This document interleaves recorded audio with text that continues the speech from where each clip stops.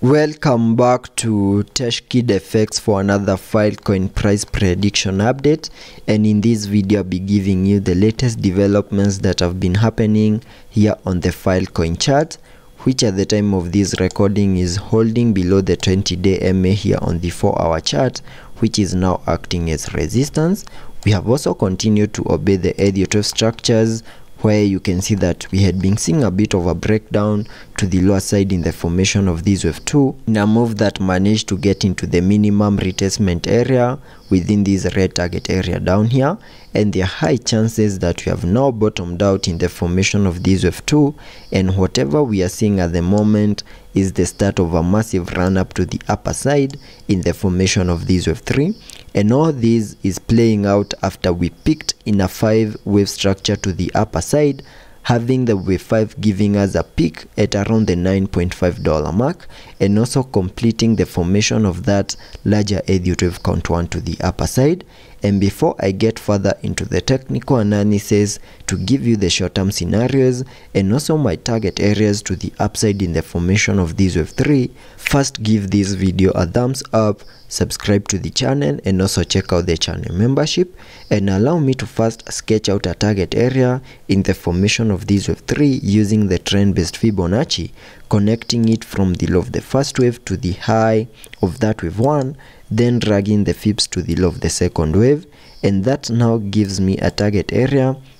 in the formation of that wave 3 at the fib level 1.618, and that is at around the $16.16 mark, and that is the minimum that you can expect Filecoin to do here on the long-term scenarios in the formation of this wave 3. And because of the impulsive nature in the formation of this wave 3, I'm also expecting to see a 5-wave structure in formation, having the wave 5 fully maximizing our target areas in the formation of this wave 3, and also giving us the high for that wave 3 to the upper side. And it is this micro Elliott wave count within the formation of this wave 3 that is going to give me the short-term scenarios, and I believe that is better seen here on the 1-hour chart. So jumping to the 1-hour chart for further analysis and to give you the short-term scenarios. Here on the 1-hour chart, you can see that after bottoming out in the formation of this larger Elliott wave count 2 within this red target area,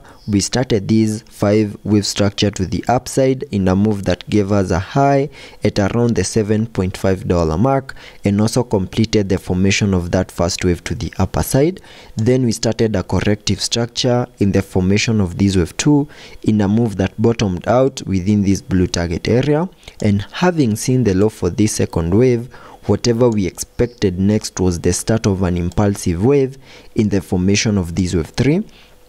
And in the formation of this wave 3, which is also an impulsive wave, I'm also expecting to see another micro Elliott wave count within the formation of the wave 3, where you can now see that I have this Elliott wave structure in red, where we have now peaked in that first wave to the upside. We have also seen a corrective structure in the formation of this wave 2 in a move that has now managed to get into the minimum retracement area highlighted on the charts using this red target area, and there are high chances that we have now bottomed out in the formation of this wave 2, and we are now ready for this massive run up in the formation of this wave 3, and sketching out a target area to the upper side in the formation of that wave 3 by connecting the trend-based Fibonacci from the low of the first wave to the high of that wave 1, then dragging the fibs to the low of the second wave. That now gives me a target area in the formation of that wave 3 at the fib level 1.618, and that is at around the $6.477 mark, and that is the minimum that I'm expecting Filecoin to do here on the short-term scenarios. And for that move to also play out, I'm watching for a break above the wave 1 high of this Elliott wave structure right here in red, which lies at around the $5.89 mark, and the moment we manage to break above that, then that would trigger even higher prices and also give us a confirmation that whatever we are seeing is the start of that impulsive wave in the formation of that wave 3. But as long as we are holding below the 20-day MA and also that wave 1 high, we are yet to see any impulsive movement to the upside in the formation of that wave 3, and as long as we are holding above this target area, that is the red target area, or maybe within the red target area, there are still high chances that this is still a corrective structure in the formation of this wave 2, and soon we are going to see that breakout in the formation of that wave 3. But in case we break out of this red target area and continue pushing even lower, then that would be suggesting an alternative scenario here on the Filecoin chart, and I hope that doesn't happen.